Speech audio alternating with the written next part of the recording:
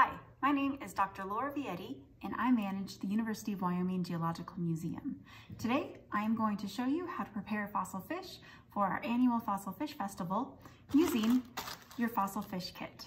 So, without further ado, let's take a look and see what's inside each of our kits. Okay, so we should each have safety goggles. We should have a rock pick with a cute little eraser on top of it.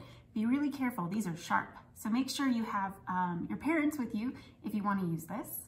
Next we have our fossil fish piece. Yours should all look different. Every single one is unique, so don't be surprised if it looks different than mine, or you see something else that's different here. And that's again because every single fish is different.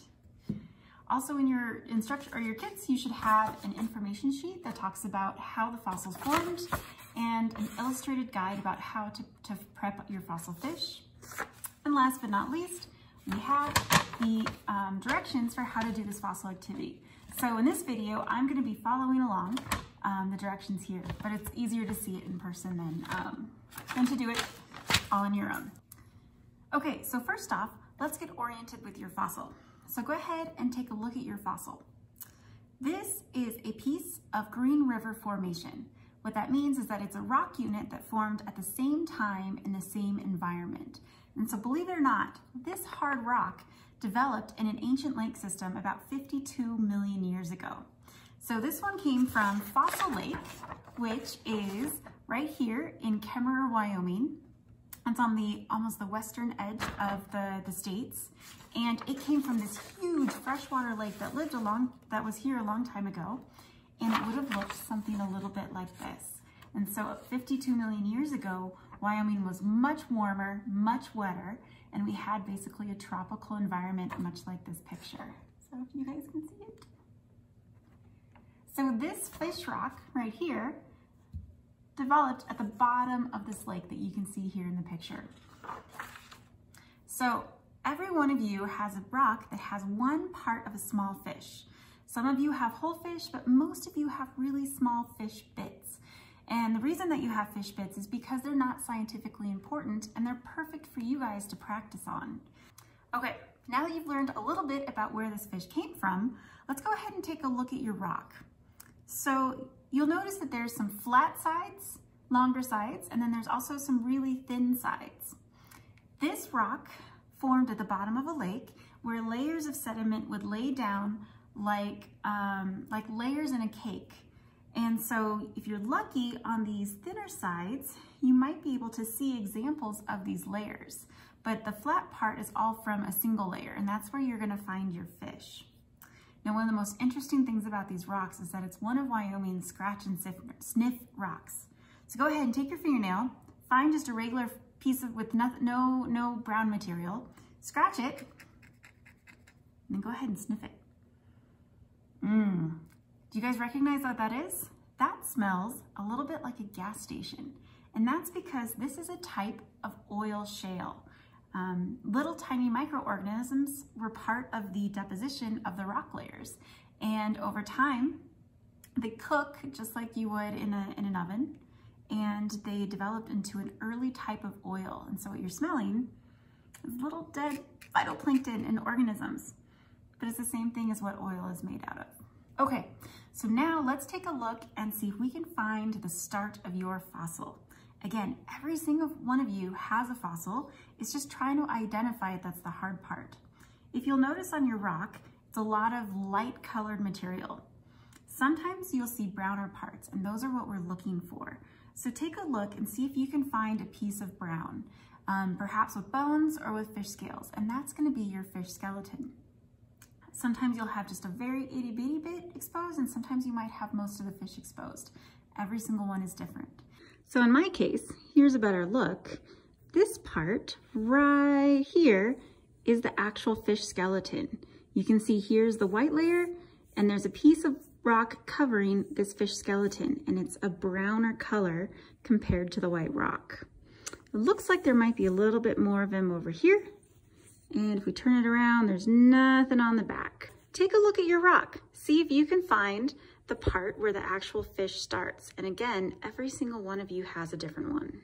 Okay, now that you've identified where the fish skeleton might be, can you guys guess what part of the fish it is? So in my case, I have, here's my pick, fish vertebral column right there. This is going to be the very edge of the fish. These are ribs, and right down here, past this edge of the fish right there, we have what looks like to be part of a fin, a ventral fin on the belly of the fish. So even though I don't have a head, I think the head would have lived out here, there is a good chance I might have the tail right there. So this is what you're looking for. See if you can identify what kind of fish you have.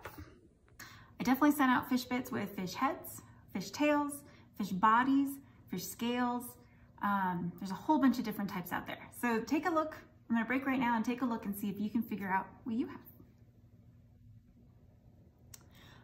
Okay, now that you have all identified where your fish is on the rock, that's where you're gonna wanna ultimately work to prepare it to remove the top rock to expose the rest of the fish. So now let's learn on how to properly use your tools to remove that layer of rock. So first thing, I'm gonna have all of you find the side with your fish. Now flip it over and go ahead and put that on the ground. Next step, make sure you're wearing your safety glasses because we're gonna create a whole bunch of dust and I don't wanna get it in your eyeballs. Now go ahead and pick up your fossil kit pick. This is a fossil pick. I want to put your fingers right where we've put a handy little finger pad, and you wanna hold it just like a pencil. That's because you have the most control in this position. Now, go ahead and take off your eraser and you should be left with a really pointy tip. Now be careful, it's pretty sharp, so don't jab it anywhere. Be really careful with it. So on the side without the fish, let's practice what it feels like to use this pick to scratch the rock. Because again, your ultimate goal is to use this to remove the material to expose the rest of the fish. So hold it just like a pencil, put it on the rock, and very gently push down.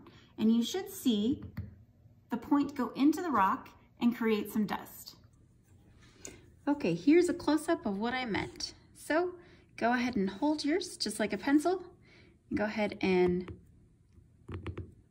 put some pressure and see if you can get the rock to flake off. Now after about 3 seconds, use your breath and blow it away. Just like that. And try again. And the whole point of this is just to get practice to see if you can really get a good idea of how much pressure is needed to move away the rock.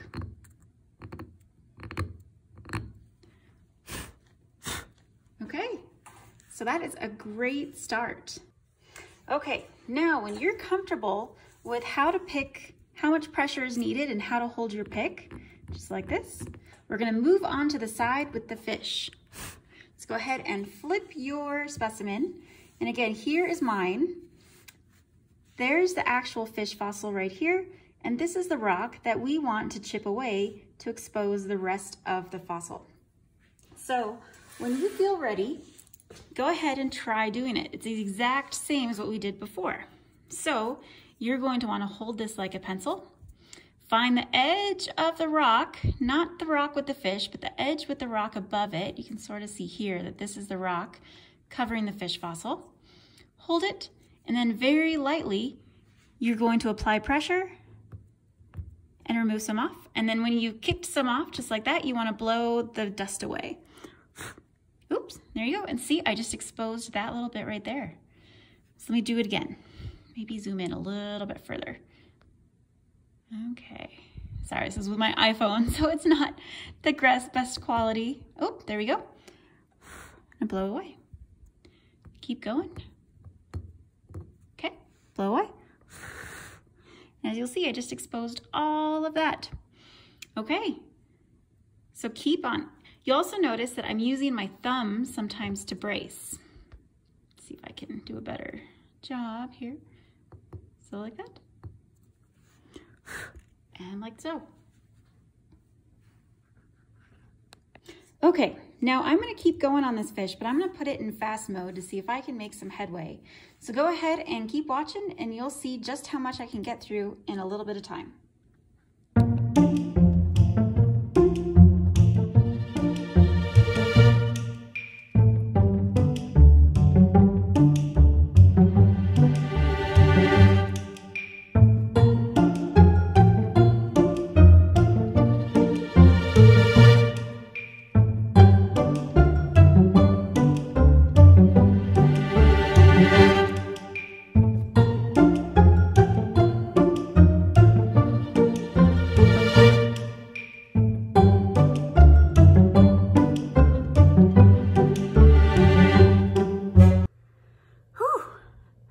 Work. It actually went really fast. So as you saw, I have a finished fish butt.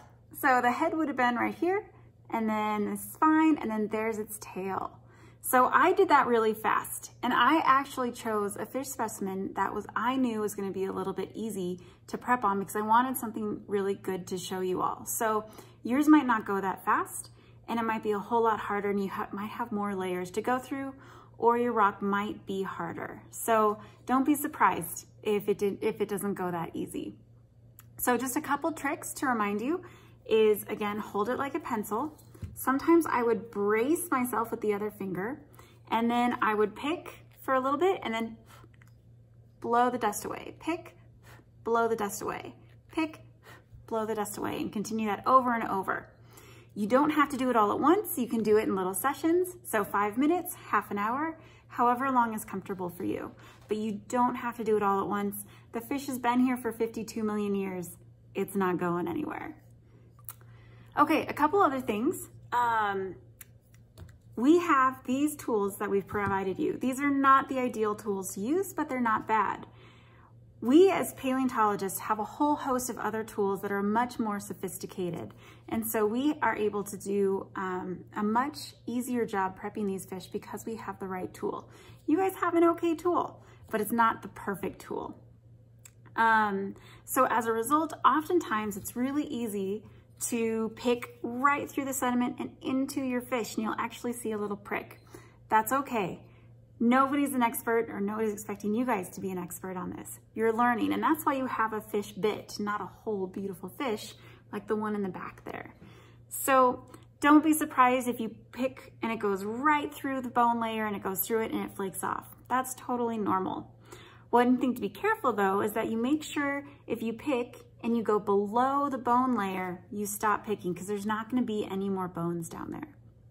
So I don't know if you can see this, but I've picked through a couple times. I know that's really, really rough.